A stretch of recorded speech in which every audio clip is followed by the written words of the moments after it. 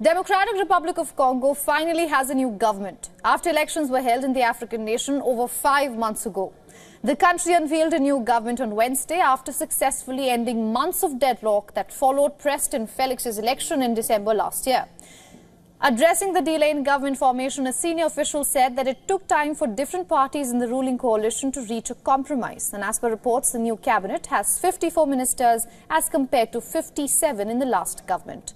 The announcement comes just days after the DRC army had reportedly thwarted a coup attempt.